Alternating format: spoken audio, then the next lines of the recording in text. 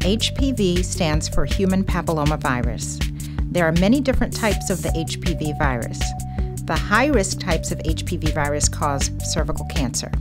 They also contribute to 5 other types of cancer in men and women: throat and mouth, anal, vaginal, vulvar, and penile cancers. Other types of HPV virus cause genital warts. HPV infection is very common.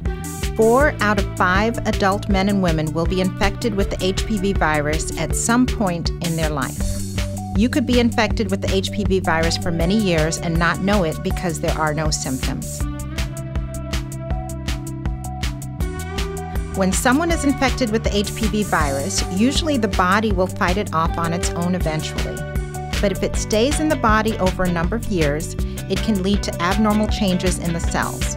These abnormal cells can eventually turn into cancer cells. The HPV vaccine prevents infection from certain high-risk types of the HPV virus. For example, the HPV vaccine prevents 70 out of every 100 cases of cervical cancer. One brand of the vaccine also protects against genital warts. I'd recommend the HPV vaccine because we know that the human papillomavirus causes many different types of cancer. We also know that the human papillomavirus is the #1 cause of cervical cancer. There are approximately 12,000 new cases of cervical cancer annually in the United States. There are also 4,000 deaths annually. The vaccine has been shown to be almost 100% effective, and since we know that HPV is the cause of cervical cancer, this vaccine that prevents against it would save many lives. The HPV vaccine is recommended for girls and boys starting at age 9. Children can get the vaccine at little to no cost through age 18. Children need 3 HPV shots over 6 months. If it's been more than 6 months, it's not too late to catch up. Children need all 3 shots for the vaccine to work. Children need to get the vaccine early so their bodies can build immunity to the virus before they become sexually active when they are older.